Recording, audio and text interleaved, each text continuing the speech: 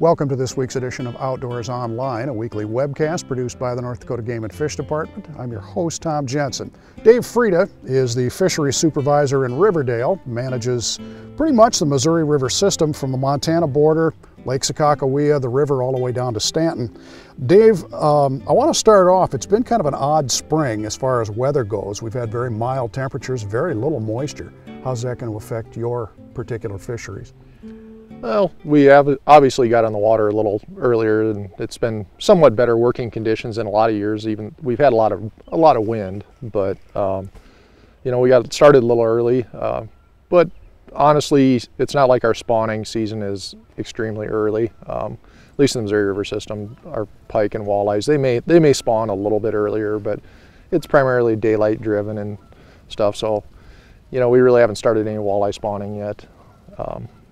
Pike is there, you know, still in the process too. So right, your district is probably affected more by snowpack, and particularly mountain snowpack, as far as your water levels go. And we haven't had much snowpack. How is that going to affect, say, Lake Sakakawea?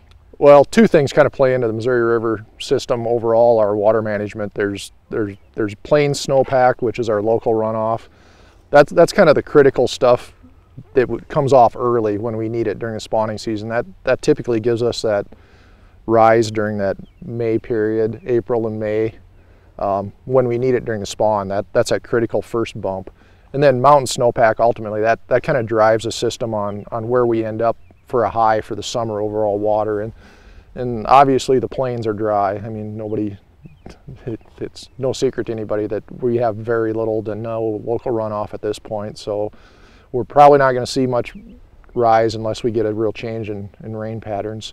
The snowpack has been pretty poor most of the winter. There had been some improvements lately, but realistically we're coming into spring with good water levels, but I don't anticipate a very good rise during the spawn at this point unless things change. And we're probably not going to see a real rise in the reservoir this summer. Several years ago, Dave, the Missouri River tail race below Garrison Dam was the place to be for fishing in the spring. It was really good. How about this year?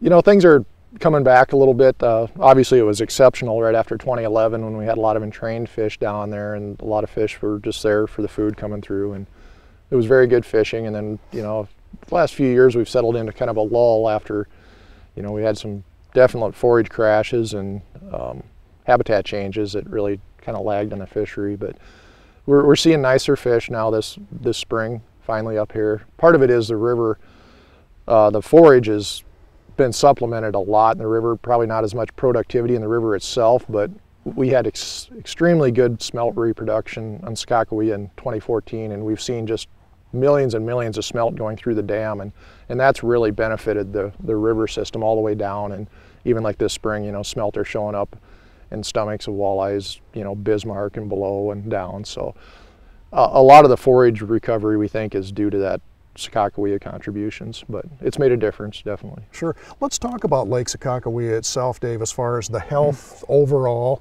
fish populations, spawning and that kind of thing. Overall, things are very good right now. Our smelt abundance is extremely high, the highest since we started, you know, standardized surveys in the late 90s. We got a lot of forage out there. We got exceptional sport fish populations. Our walleye abundance is the second highest since the reservoir went in, so we have a lot of walleyes out there. The caveat to that is, you know, last summer the fishing was pretty good, but with that extremely abundant smelt forage, you know, sometimes a bite can be a little tougher. This year, though, there's a lot of walleyes out there, and it should be good. They're in good shape, and so there's no shortage if they go on the bite. All right. You mentioned the smelt spawn, Dave. We need fairly steady water levels for the smelt spawn, don't we? At the very least steady, but preferably rising during that critical, you know, April 20th, May 15th period, roughly. It's critical to have that smelt spawn in just a few inches of water typically. This spring we have good water levels. You know, we're at a good level coming into the spring. It's just I don't anticipate a good rise during that period. We'll see. You never know how things will change quickly, though. Sure. A lot of people don't realize the wind can affect that smelt spawn too, right? Oh, certainly. When you get a big wind event shortly after the spawn and those eggs are in just a few inches of water, and most people realize how violent Sakakawea can get with waves. You get 4 or 5 foot waves pounding in. It's definitely tough on the eggs. So. All right, let's go through your fish species, Dave, which you have a lot of, and start with walleyes.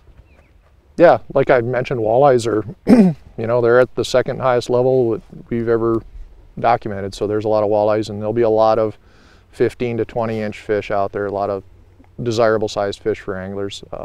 Probably not as many bigger fish as people were used to a few years back, but they're coming along. The abundance is there. The abundance is there, and a lot of nice harvestable fish that people want. Most of the fishery supervisors I've talked to, Dave, when I mention northern pike, they all seem to get pretty happy. Our abundance of pike on Sakakawea has definitely come down from the high of a few years ago. We had that great reproduction after the lake came back in 2009, so we're coming down, but the size structure is definitely up. There's a lot of nice 15 to 20 pound pike in Sakakawea now, and there is some small stuff coming up too, but overall pike population is very good. So. One species that you have in abundance in Lake Sakakawea, Dave, that really doesn't get fished for a lot is smallmouth bass. Yeah, it has a very good smallmouth population. There is a few people target them, but not very many. But the vast majority are caught when people are fishing for walleyes, and they tend to, at times of the year, be in the same structure. But yeah, there's, a few years ago there was a record number of whoppers caught out of Sakakawea. So yeah, that's definitely that. And another species that's just vastly underutilized is catfish. From one end of the reservoir to the other, there is an abundance of catfish that go vastly underutilized too. So. Salmon, let's talk about that. Okay. Well, this fall the spawning run was a little slow for females. We struggled a little bit with egg take, but the bright side to that was there was a very high proportion of the run was age 1 males, or what we call jacks. They mature a year younger than the females will the first time. So we anticipate this coming year there should be a lot of fish from that same year class showing up. That's the first sign we've seen in a few years that we got a strong salmon component coming on. So hopefully that transpires into good fishery this summer. Stocking efforts going to be about the same? In 2015 we stocked almost a record number. We did about 400,000. This coming year it'll be down some. We didn't take quite the eggs we wanted to. So. But we still got enough for a good stocking when conditions are right, more than enough to produce a fishery. Obviously the future's fairly bright for Sakakawea right now. Do you anticipate any major changes or anything this summer? No, things are good right now coming in the spring, but with dry conditions on the horizon, things can change in a hurry. Where we're at a year from now will be more important than where we're at right now, I guess, if we continue dry through the summer. The bright spot is, though, that we have great fish population out there, and honestly, if we went into a dry period for a couple years and it wasn't extended, it could really benefit the angler, because fish tend to go on a bite with dropping water or lower water levels, and Sakakawea fish is harder during high periods. So, a short-term drying spell wouldn't be bad for the angler. So. You have a multitude of things that you can do this time of year as far as fishing goes, Dave. I'm going to ask you a question here. If you could take the day off, go fishing somewhere in your district, and fish for any species in your district, where would you go and what would you do? This time of year, obviously pike on Sakakawea. That's what I prefer to do this time. Yeah, pick a bay and throw some smelt out. So. From the sound of things, the chances that you'd get a pretty good sized pike are pretty good. Yeah, there's no reason a 15-pound plus pike is fairly common. So. Sure. All right, Dave, thanks. Now we move on to our report from the Red River, and it's Supervisor Todd Caspers. Todd, the Red is a little bit different in that it's co-managed with Minnesota. Does that bring up any issues of any kind? Not really any issues. Since it's a border water, we manage the resource with Minnesota DNR, and basically what that entails is we cooperate with them on things like the fish population surveys, which we generally do every 5 years, and then creel surveys as well. And we just had a creel survey and the fish population survey this past summer. All right, let's talk about the Red River itself and the fishing on the river. It's really a diverse fishery in that it has a lot of species. Yeah, there's many different species such as channel catfish, walleye, sauger, northern pike. in addition to a lot of non-game species as well, such as freshwater drum and carp and goldeye as well, and others as well. Yeah, a new species that's not very welcome in that an aquatic nuisance species called zebra mussels.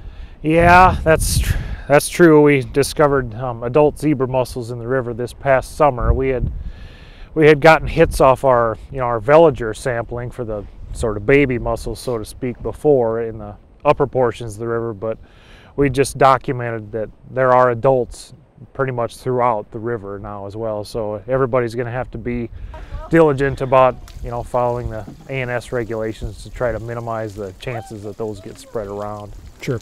Todd, let's talk about these fish species in the Red River, the fishable species, and let's talk about them one at a time. Concentrate first of all on the bread and butter fish for the Red River, the catfish. Yeah, I mean, the channel catfish is one of the, like you said, the bread and butter species on the Red River. It's actually one of the best channel catfisheries probably in North America in terms of size of channel catfish that you can catch. I mean, a 20-pound channel catfish is not all that unusual in northern portions of the Red River. Generally, kind of as a general rule, you get more channel catfish in the southern portions or the upstream portions of the river, but as you move farther north and further downstream, the channel cats get less abundant, but usually a little better size. So. Okay, there's times of the year, Todd, that you actually have some world-class walleye fishing too, big fish. Yeah, there are.